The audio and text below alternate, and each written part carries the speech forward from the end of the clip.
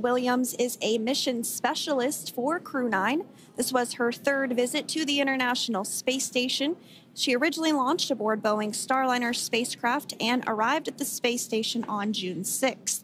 Following the agency's decision to return Starliner uncrewed, she became an Expedition 71 and 72 crew member, where she logged 286 days in space on this mission.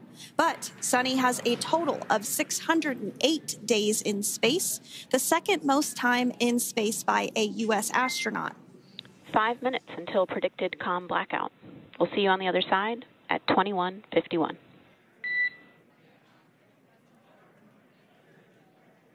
21:51. Talk to you soon.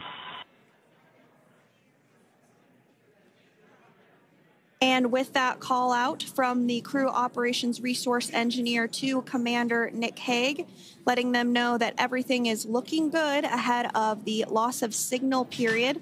We will see the crew on the other side of the loss of signal period at 2:51 p.m. Pacific time this afternoon.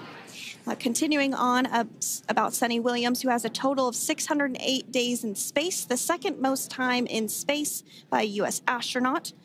Former NASA astronaut Peggy Whitson actually ranks first for the U.S. with 675 days in space. Sunny conducted 2 spacewalks and has completed 9 over the course of her career for a total of 62 hours, 6 minutes of spacewalking time. She ranks 4th on the list of cumulative time spacewalking by a female astronaut, and she has flown on 4 different spacecraft types, including the Space Shuttle, Soyuz, Starliner, and now Dragon.